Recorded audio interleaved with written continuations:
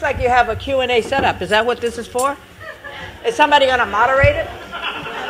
Well, while y'all are getting set up, while the hijackings were going on that Sister Kathleen was talking about, my parents were there, my in-laws were there, our niece and nephews, so you know their mind was blown. I'll never forget that. Neither will they. Well, when that day. But what's interesting, in '75, the Algerian government offered D.C. citizenship, but he had to become a Muslim. And I know he wasn't going to do that. He was like, oh, nah. But the one thing when Kathleen was talking about friendships,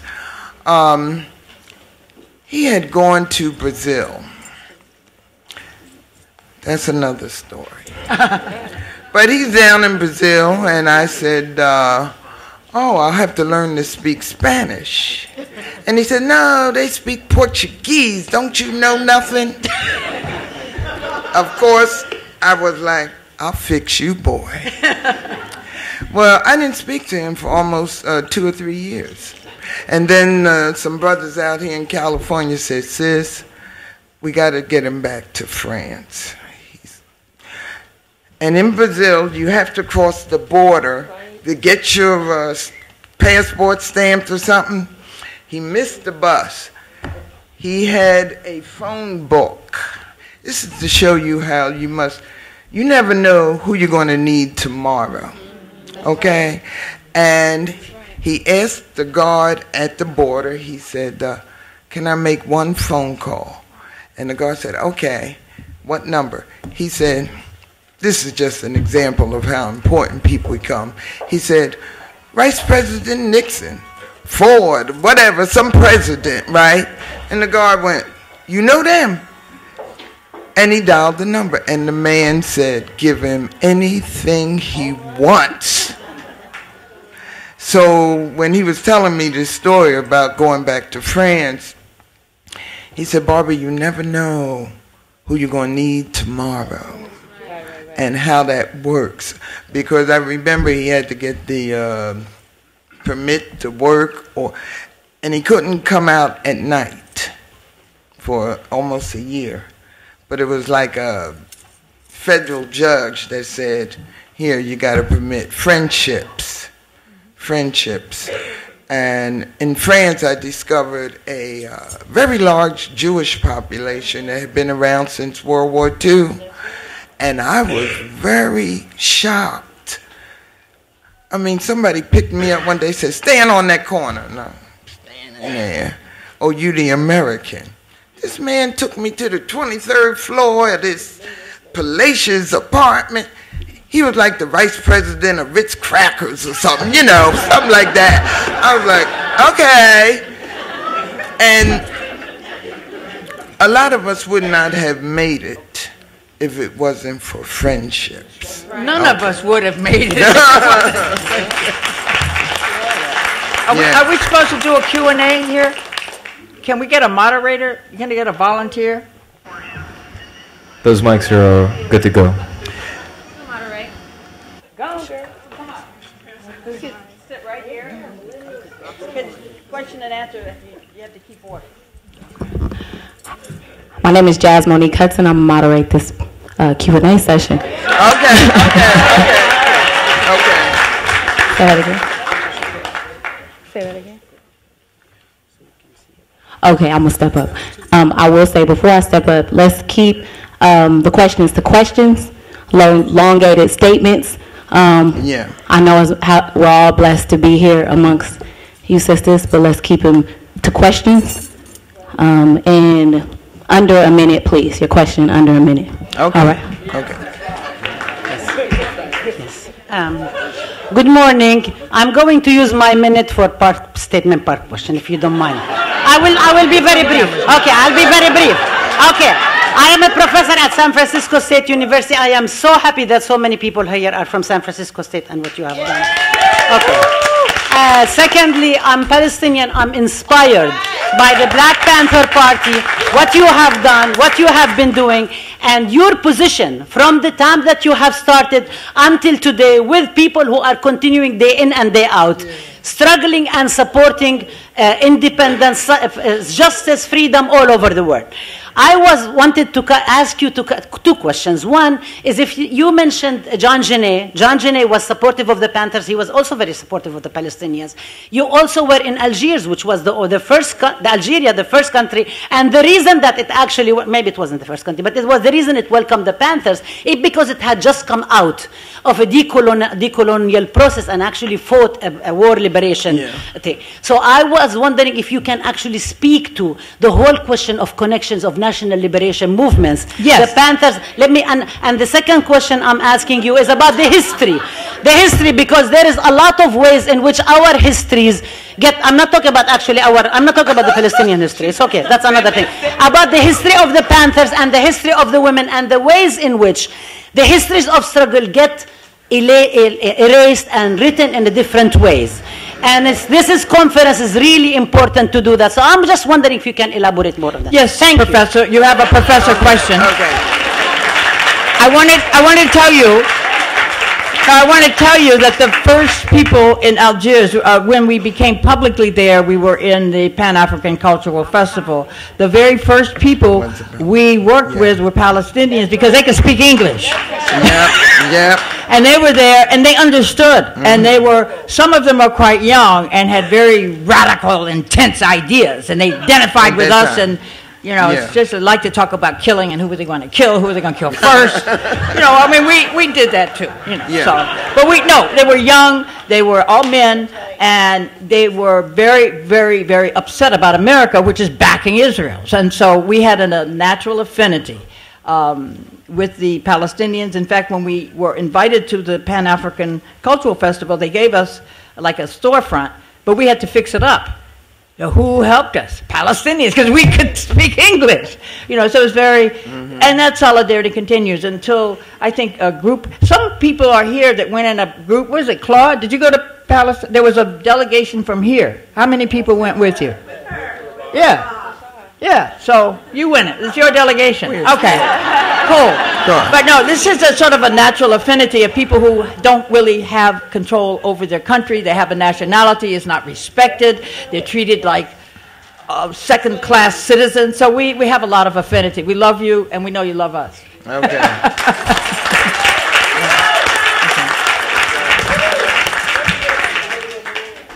Thank you first and foremost for everything. Thank you. I'm Jocelyn Imani. I have a question. So many of us today are wrestling with this issue of gender, fragile masculinity, toxic masculinity, feminism, womanism. How do we identify? How do we, all of that jazz? So can y'all speak to, one, did you or do you identify as feminist? And how did you deal with those questions of gender in your time? Well, let me get started. Let's start. I myself do not identify as a feminist, because I can remember back in the 60s and the 70s, it seemed like a ploy to divide us, and I always say, hey, it wasn't about women being ahead of the men, women being wherever. No, we all getting oppressed, so I think that is just a ploy to divide us.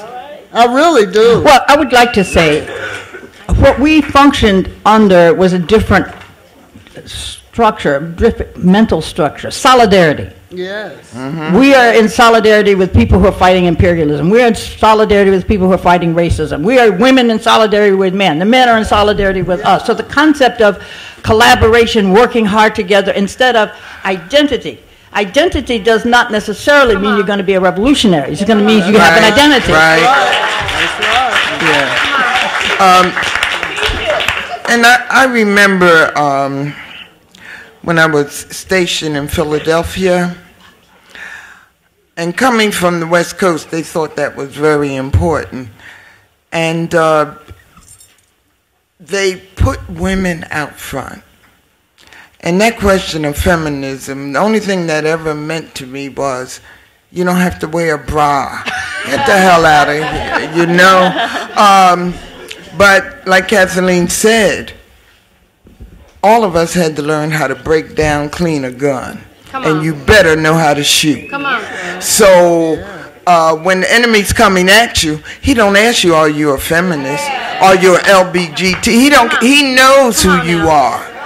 That's right. So, and when I look through history books on what I call black women's history, strength has always come from Mother Nature, okay? So labels don't mean nothing unless you willing to die for them. Yeah. Come on. So I see we have a line forming over here. So sister, I'm going to take you and then I'm going to come back this way. So we're going to go side to side, all right? Because this line seems to be a little bit longer. And again, let's keep your question to under a minute. No statements, just questions. Okay. Just questions. Okay. Hi. Thank you so much for sharing today. It's really great to be here. It's an inspiration. I'm a member of the Freedom Socialist Party. It's a socialist feminist group in the Bay Area and internationally. And I know that one of the things that contributed to the success of the Black Panther Party was a revolutionary program with Marxist roots and strong women like you working so hard.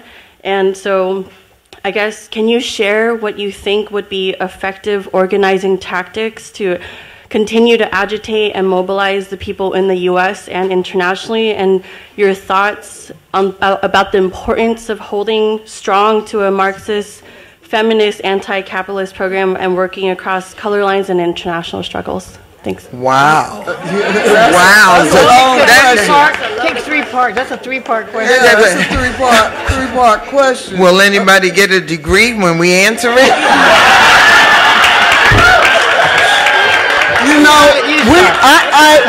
my husband and I lived in a socialist country. My husband and I lived in Tanzania, still live in Tanzania, which was a working socialist country, you know. And to me, socialism can really work, but I think on a small scale, you know, I think that when you start getting into implementing socialism or Marxism or communism or whatever, on a large scale, it just changes. You know, I think that what we have established in Tanzania at our community center is really, really an example of working socialism.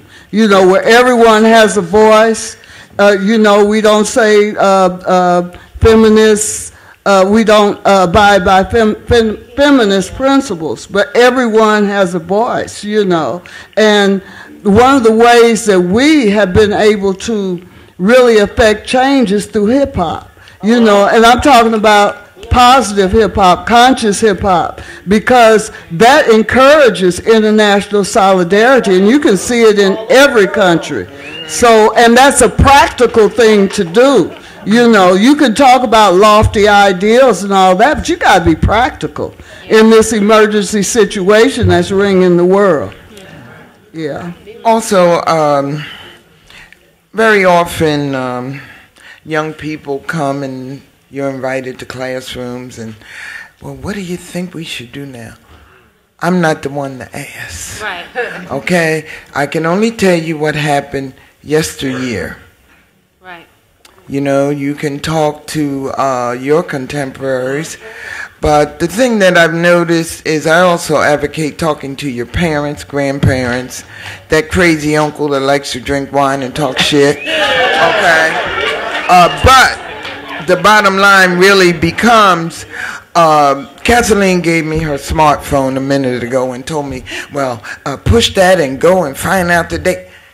I ain't got a clue, okay? I get my email, I know how to open stuff, I know how to send it. It's your time, you got Facebook, you have the technology, okay? So we can go back to yesteryear and talk about Marxism and all that, but the bottom line really is not too much is going to change unless you change it. But I would advocate be careful, because the beast that chased us, he's a monster now. He is real. And 9/11, I told my girlfriend, why don't you change your name? Go back to Mary Jane. Because this beast is a beast. and the technology that he has been, and the laws, I would definitely say some of the laws that we don't even know about. Right. In Oregon, if you collect rainwater, you got to pay for it. Come on. Wow. So, or they, I mean, come on. It's so much going on. There's no shortage of information or stories that a million people can't share. You know, it's not just about some Marxism now. It's about, will you live to see 50 years go by? I just want to be very brief and respond that what we were dealing with, and we knew all those terms, and we studied those ideologies. We had political requirements and political education classes, and we read the Red Book and many other things. However, what's important is the practical application. Yeah. Not in ideological purity. And that's what happens even in countries that have a socialist government. They have to deal with the practical application. So where that's what it's about. Yeah. That's it. Next question. Okay, go ahead. Greetings. My name is Falila Aisha Bilal, daughter of Rafiq Bilal and Saisa Neal. So I was born into the Black Power movement in Washington, D.C. My parents were founding members of the Black Men's Volunteer Army of Liberation, a very similar paramilitary agency in the East Coast, similar to the Panthers here. And my question is actually connected to what you were bringing up, this element of us as movement builders and how we heal and care for ourselves. I'm so thankful, and I was brought to tears when Mama C was speaking in the very beginning, because I'm here with some high school students. We have an all-girls program of girls, Black and Latino girls. And so for me, thank you.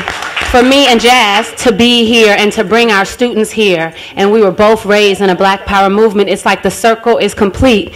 And the completion of that, and my question is around how you care for self. I loved it, Mama Barbara, when you said, I'm a human. Like this whole time I was pregnant.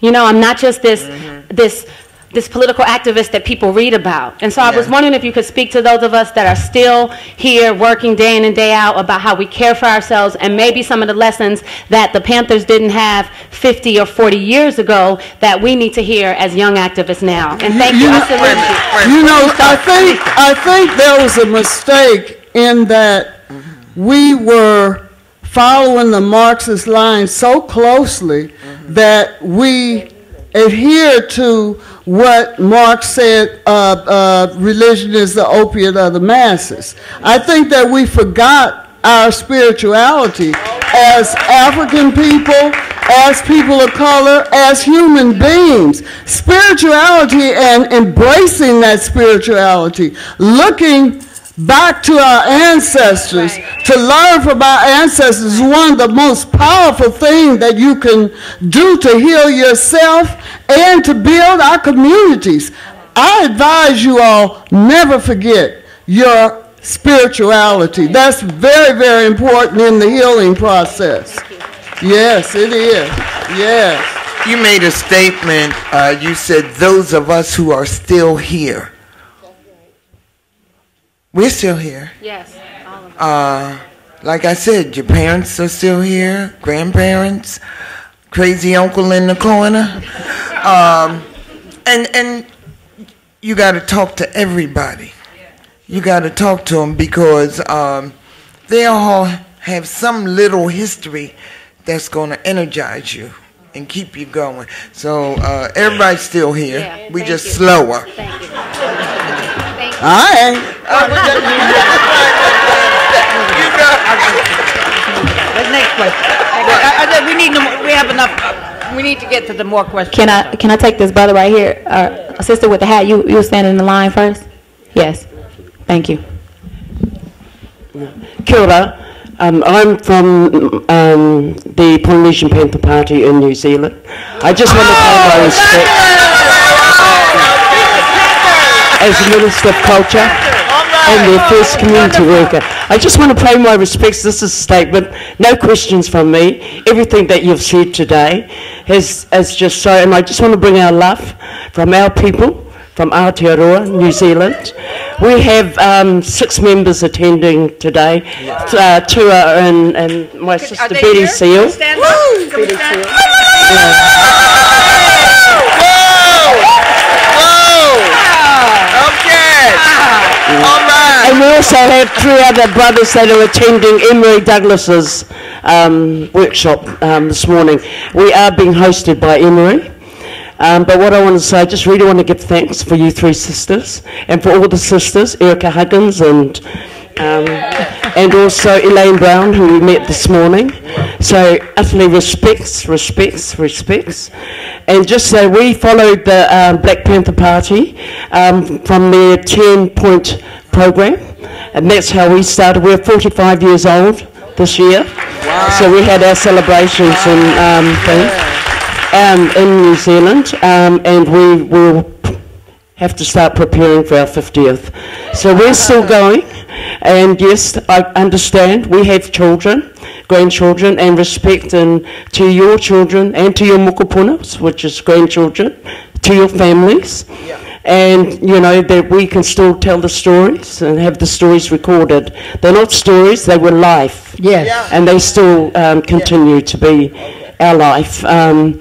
And without that 10-point platform program from the Black Panther Party, we wouldn't be able to accomplish and continue to accomplish our struggles, which are the same here as today, right today. It's the same thing. We have done workshops around California, and people go, wow, we didn't know. We've showed PowerPoints, and they didn't realise what was, how intense it was down we're at the end of the earth, New Zealand. Okay. So, tēnā koutou, tēnā koutou, tēnā koutou katoa. All power to the people. Salute. Much respect. Yes, respect. Yes. Woo. Yes, yes. Excuse me. Are there any Native Americans in this audience right now? Especially anybody that's dealing with that damn pipeline? No. Yes? Okay. Okay, well, no, that's all right. That's all right. I just wanted to acknowledge that struggle that's going on, okay?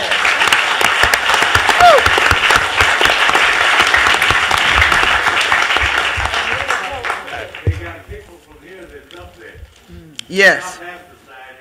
Yeah. Yeah. Okay. All right. So first of all, thank you so much for speaking to us, but also more than that, for the sacrifices you've made in the past and still, undergo. So this question has to do with some remarks that Sister Barbara Easley Cox made early on about the value of masks, tactically, as one proceeds and yeah, right in the beginning you said. No. Oh, go ahead. Did you mean mask that you put on your face? No, of course not. Of course not. Mask. Emotions. What did you say? You mean like the theory, the mask theory? No, you talked about how sometimes if you go downtown, you got to put on a certain mask for the purposes of, begging for money. Yeah. Right. Right. Okay, so I asked about this because yesterday at some panels, a lot of organizers, activist types were asking this kind of question around how to get resources. And at one point, now, hold up. So we know that obviously the party got money from like white liberals at times, got money from the community, but Elaine, and selling newspapers. Right. And now Elaine Brown also talked about sometimes the party just took shit, right? Now, you mentioned Carlos Marigela earlier, right? The term for this is expropriations. Now, the field marshals knew this, right? Former members of the Black Liberation Army knew this. Exiles. All right, so the lumpen proletariat. Now, I apologize. I got to situate this because it's an important question. I asked this as an organizer organizing the Bronx. I asked this as a theorist. I'm doing a PhD at History of Consciousness where Newton did his work, right? So my question is about, for our generation, when we hear about the history of the Black Panther Party, and excluded is some of these illegal acts that had to be illegal to be successful, had to be illegal, had to be kept quiet to be successful. How do members, our BLM generation now, how do we think about that stuff when? You know what? Yeah. There's somebody who can explain it to you if he wants to. Bilal? And that's it. I mean, that's a real question, but I don't know how much people want to talk about that. No, and let him. Yeah, let but and Bilal, take him out back and talk to him. Don't no, let him stand up and let other people hear. Go ahead, come on. Let's stay here. Stay here. Stay here. Everybody wants to hear this. Yeah.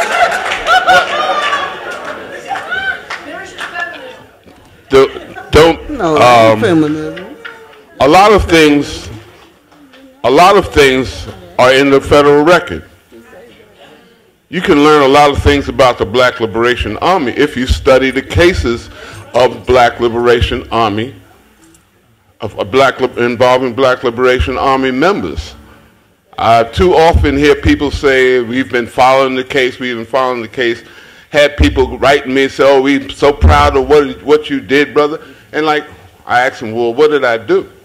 You know, study the case and study what the prosecutor says and study what the defense lawyer says. And then you'll get your stories. Study the case and study the background material. Like for instance, in the case of Dr. Mutulu, the United States versus Dr. Mutulu Shakur, while we were defendants, we studied a lot of newspapers, and that's how we found out that there were a lot through studying the police record. That's how we found out that there were a lot of people, a lot of young black people who were trying to emulate the Black Liberation Army. So it didn't come from me making a speech at the 50th anniversary. It came from people. That's how we learned more about. That's how we learned more about our struggle, by studying about it. And I, encourage people to study struggle, study revolution all around the world, but study revolution in the United States. Study your own revolution and study every aspect of it, particularly those cases that involve members of the Black Liberation Army, and you'll get a wealth of information. Yes. Thank you. Thank you. So the line is getting longer, and just for the sake of time, about 10 minutes to 1, we're going to take the second to last question. So I would just ask that you be very intentional about your time and ask the question. Okay, hi. St. James came all the way down from Florida with the Dream Defenders. Squad. Thank y'all so much for the wisdom. This is just unbelievable. All right, so my question real quick is, Ms. Cleaver, this might be quite a touchy subject, but the rift between Huey Newton and Eldridge Cleaver, I'm wondering how much of that was government influence, COINTELPRO, and how much of that was real. And I think you were talking about friendship and what we can do to avoid things like that, tearing apart an organization. Well, I can speak about that only because after many years, Huey explained it. The deal was this. Huey was on a phone call with Eldridge, and he said some things that were really crazy, et cetera, and ultimately he said, well, you don't agree with this, I'm going to kick you out of the party. What I was going to say, it was kind of obscene and crazy. However, a few years later, he said, well, he was so high on cocaine, he didn't even know what he said. So the whole, it was provoked by behavior that he shouldn't have been engaged in, and now how he got so strung out on cocaine, I don't know. I don't know who did this, okay? So it was real, but he didn't even know what he was saying. And he told us that once he was back in San Quentin for something he did. He was there temporarily, and he called me.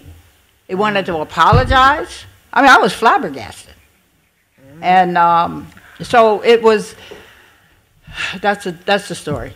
And a lot of the split went down because of COINTELPRO. You know, this sending letters to one leader, another, oh, this person is out to get you, and this and that.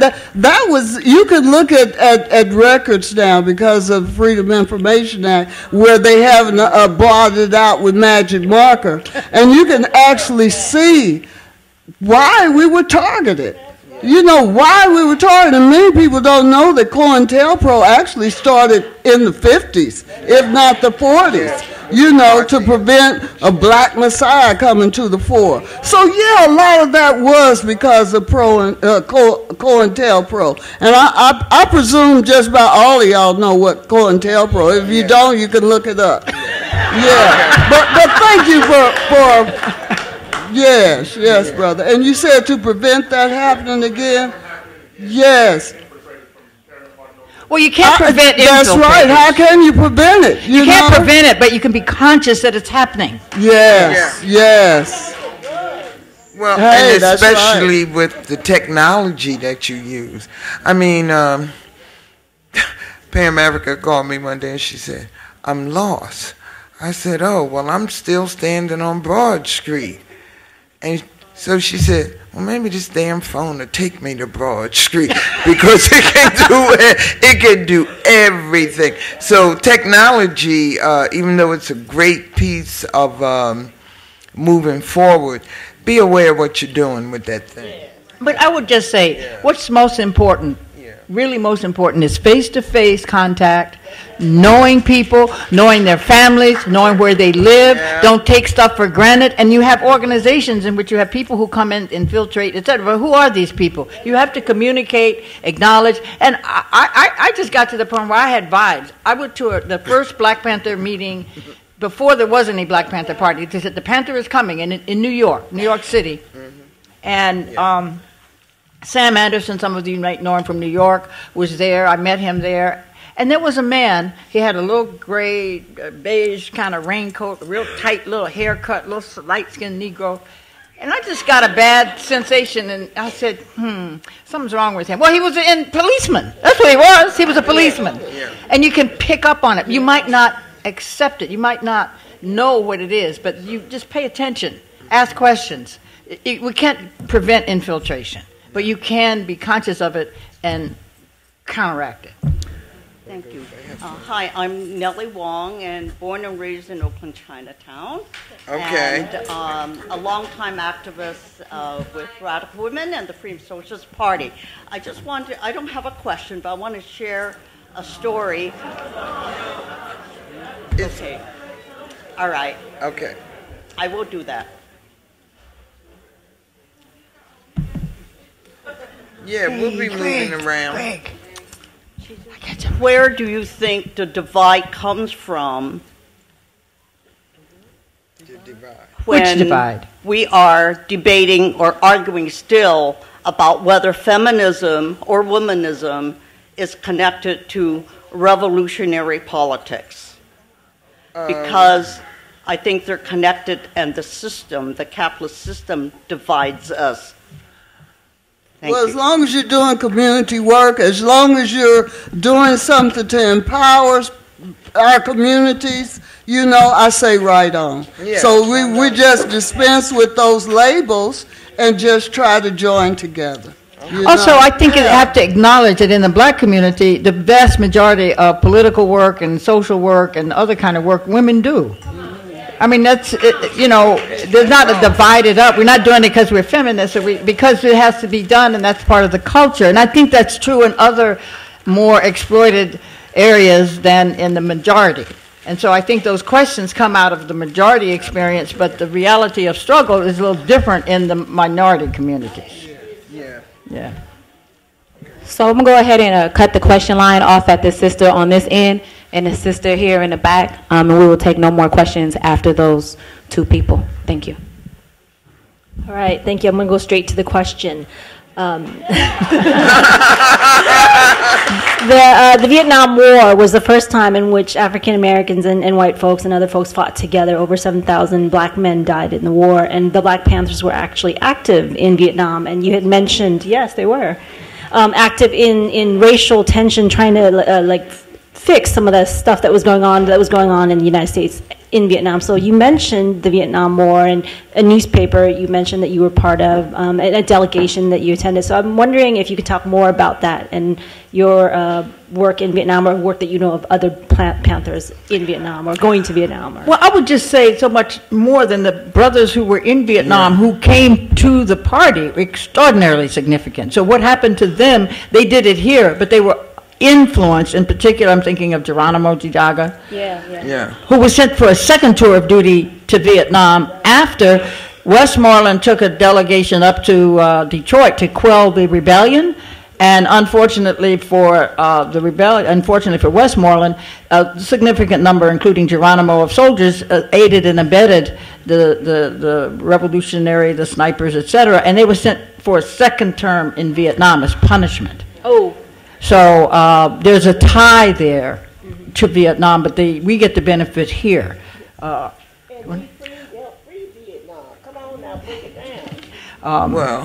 Did somebody else want to contribute to this question?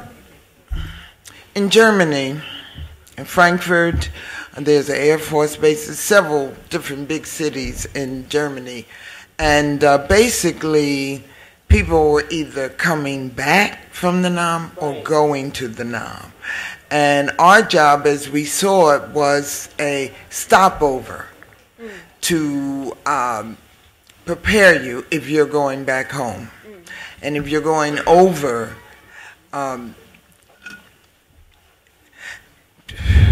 you remember the Battle of Algiers, the movie? Yes. With the women, we would take our newspapers and we would go to the guest houses. The German girls hated to see us coming because when we got into the guest house, all the brothers, Hispanic, black, and even some white, they would go, "Oh, Lord." But all they wanted to do was touch us. They just wanted to touch you. And they had a place called, I can't even remember, it was in the mountains. And if you were the kind of GI that gave them trouble, they sent you there. But in Germany itself, outside of a little marijuana, hashish was the big, okay? When they wanted to stop the war, I can't remember what it was, who was it, Nixon or whatever, but the bottom line became this, then drugs, Shaft, the movie, came out, and that was the beginning of the end for political conversation. But I do think that the work that we did, a small group, and even with the black GIs who were organized, and the German left, Kadi Wolf, and you know, we did some good work to help people because war is a horrible thing. And everybody says something like, well, if I had to shoot you or this, that, and the other, until you shoot somebody close and personal, children and women, you have no idea. And a lot of the brothers, and Hispanic brothers, especially the ones from Texas, I mean, they were like horrified.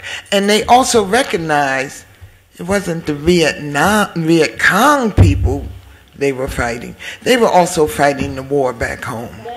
Because ever since World War II, there's a book called We Were There, Black Soldiers in History, blah, blah, blah. Ever since, every person that has ever gone outside this country recognized you're fighting for a system that wants oil, diamonds, gold. But when you come back home, they didn't lynch your brother, and nobody knows who did it. So that period of time, it galvanized the whole world, because that's what I did see. That's one thing. The whole world was like, am I next? Is my country next? What are they doing? And we're still fighting. So it's a bitch. Thank you. My name is Gina Lee, and I'm from Revolution Books in Berkeley, which is part of building a movement for revolution today. So my question has to do with, Barbara mentioned that what was a beast in the 60s is now a monster. And I really agree with this. And I wanted to know what you thought, especially since there's been 2 years of protests against police murder. We have a choice between a fascist and a proven war criminal. This system is still a horror for people here and around the world. And I wanted to know how you all see what is both the need and the potential for revolution today. And one of the themes of this is where to go from here. I think that organizing small cadres of aware people, of knowers, of activists, I think that can be very, very effective, because I see it happening all over this country. Mm-hmm. You know, whether it's dealing with food issues or environmental issues. And I think that if people can concentrate more on the elected officials who run their cities, I think they can put more effective pressure on them, because when you're talking about the president and all that, I mean, it's really not much you can do about that, because it's part of the system the way it works. But when you know who is representing you and who is going to affect your school system and your this and your that, you have more control. And this is something we always used to say. We needed community control. So, yeah, join some of these large movements, but also form small cadres, you know, that you can have a lot of strength with. I think it's very effective. Yeah. I think it's a bottom up. We have to start on the bottom and push up. And young people on the bottom, you know, they're on the ground. That's where the action has to be. Not from somebody up here explaining it. And revolution is not an act, it's a process. So 50 years have gone by, and if you have a demonstration, I'm coming.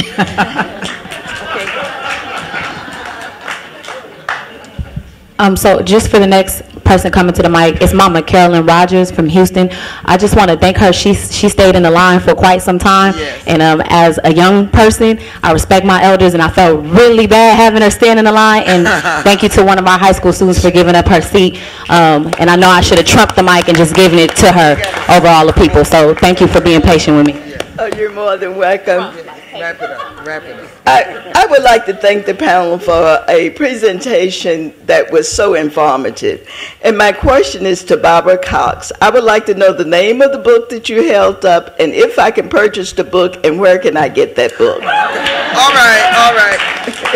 Revolutionary Grain. Oh, God, I can't see nothing. Celebrating the spirit of the Black Panther Party, Panthers in Portraits and Books. Susanna, Nikki, they're out there. They're right out front. What this book deals with is now. It's like 75 portraits and stories of what we've been doing, what has happened to us in the last 50 years. You know, it's an excellent piece. Mama Charlotte's in it, Kat's in it, Eddie's in it. Oh, so many people. We're all old now. Get the book, y'all. Get the book. Get the book. It's really being launched tomorrow. Yeah. Right? Yeah, well, what's tomorrow? Y'all, we thank y'all for coming. All power to the people. All right.